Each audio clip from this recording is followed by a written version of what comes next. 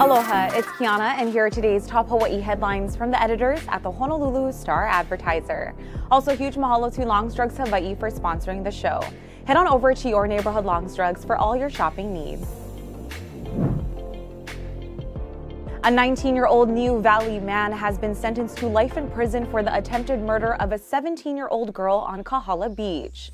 A circuit court judge sentenced Eric Willis to life in prison with the possibility of parole for the 2020 stabbing of Melia Kalahiki. Willis was also ordered to pay more than $83,000 to the state's MedQuest division to cover Kalahiki's medical bills. In April, a jury found Willis guilty of second-degree attempted murder in what was described as a random attack. Kalahiki was sunbathing when she was attacked from behind and stabbed 15 times, suffering wounds to her neck, right shoulder, and hands. Even though he was wearing a mask during the trial, Kalahiki was able to identify Willis by his eyes, eyebrows, and complexion. Willis's attorney plans to appeal.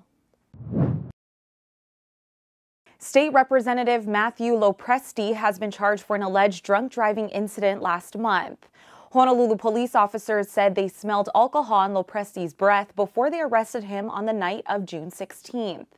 Officers saw the state lawmaker's vehicle parked on the shoulder lane of Fort Weaver Road with its hazard lights on. When they asked whether he was okay, LoPresti reportedly said he was stopped because of a disagreement he had with another person. An unidentified woman was in the car at the time. LoPresti declined to take a field sobriety test and was arrested on suspicion of drunk driving. He is scheduled to enter a plea during an arraignment hearing on Monday. LoPresti represents Ewa Villages, Ocean Point, and Ewa Beach and is running for re-election this year as the district's only Democratic candidate. Former President Donald Trump today announced on his Truth social platform that his first wife, Ivana Trump, has died. Trump called Ivana, quote, a wonderful, beautiful, and amazing woman who led a great and inspirational life. She is the mother of Trump's oldest children, Don Jr., Ivanka, and Eric. The Czech-born skier turned businesswoman and model married the future president in 1977. During their marriage, Ivana took on various roles in the Trump organization and became an icon with her signature 80s style. The two were a publicity power couple in the 1980s and were fixtures in New York's elite scene until their divorce in 1992. Years after the messy split, Ivana remained friendly with her ex-husband and backed his 2016 White House run. She was married 4 times and pursued business ventures, most recently promoting an Italian weight loss diet in 2018. She was 73 years old.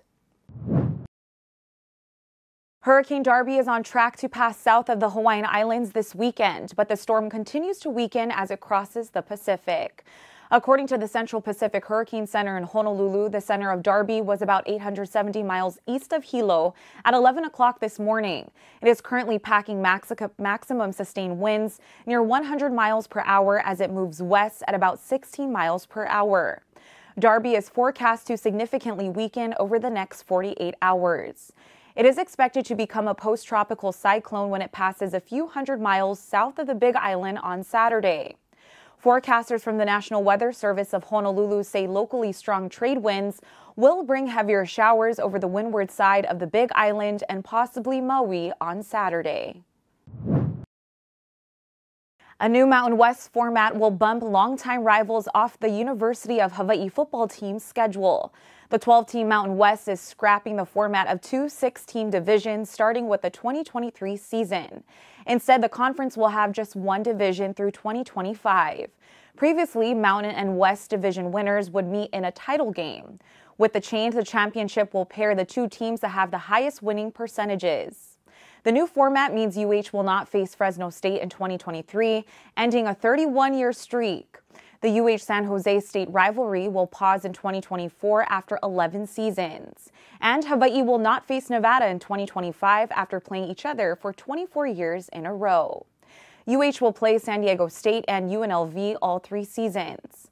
The new format appears to be timed with the end of the Mountain West TV contracts with Fox Sports and CBS Sports.